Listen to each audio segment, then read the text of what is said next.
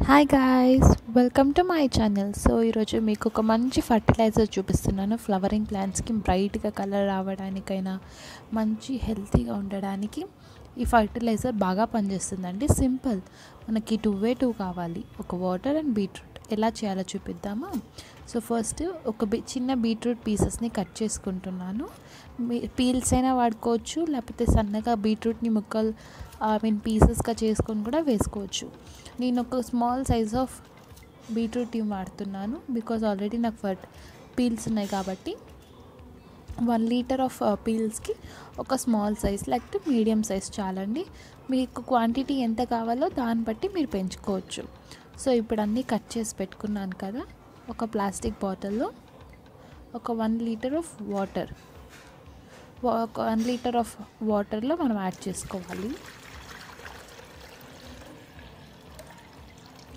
So ఈ 1 litre of వాటర్ని దానికి సరిపోతుంది, కరెక్ట్గా సరిపోతుంది. మీకు ఇంకా కొంచెం బ్రైట్ ఎక్కువ కావాలంటే కొంచెం పెద్దదైనా మీరు తీసుకోవచ్చు, మీ క్వాంటిటీ పైన బట్టి. నాకు ఇది సరిపోతుందండి. నేను ఇది జస్ట్ ఫ్లవరింగ్ ప్లాంట్స్కి మాత్రం వాడుతున్నా. ఇది పెట్టేసేయండి, క్లోజ్ చేసేయండి. 2 డేస్ తర్వాత మనము ఓపెన్ చేసి చూద్దాం. చూడండి, కొంచెం డార్క్ బ్రైట్లో ఉంది. సో ఇప్పుడు మనం ఇది రెడీగా ఉంది. మనం ఒకసారి కలపేసి దాన్ని ఇంకా చెట్లకి డైరెక్ట్గా అప్లై చేసేయడమే. ఏముండదండి, జస్ట్ 2 డేస్ పెడితే చాలా, సైడ్లో మూతేసి పెట్టేసేయాలి అంతే.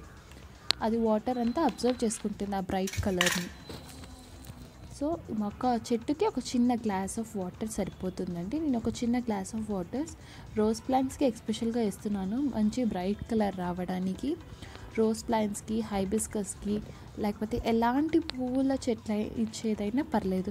కావాలంటే మీరు వెజిటేబుల్ చెట్లకు కూడా వేసుకోవచ్చు, అదేం ప్రాబ్లం అవ్వదు. దీంట్లో ఇంకా మంచి ప్రోటీన్స్ ఉన్నాయి. ప్రోటీన్స్, కాల్షియం, మ్యాగ్నీషియం ఉంటుంది, విటమిన్ ఉంటుంది. సో మన చెట్టుకి ఏ విధంగా హామ్ చేయదండి.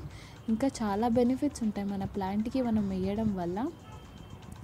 అండ్ కాల్షియం వేయడం, మనం సపరేట్ కాల్షియం వేయబోతే వీక్లీ వన్స్ లేకపోతే మంత్లీ వన్స్ ఇది ఒకటి చేస్తే సరిపోతుందండి. ఏ ప్లాంట్కైనా యూజ్ చేసుకోవచ్చు. నేను చిన్నవి రెయిన్ లిలీస్కి వాడుతున్నాను. And thank you.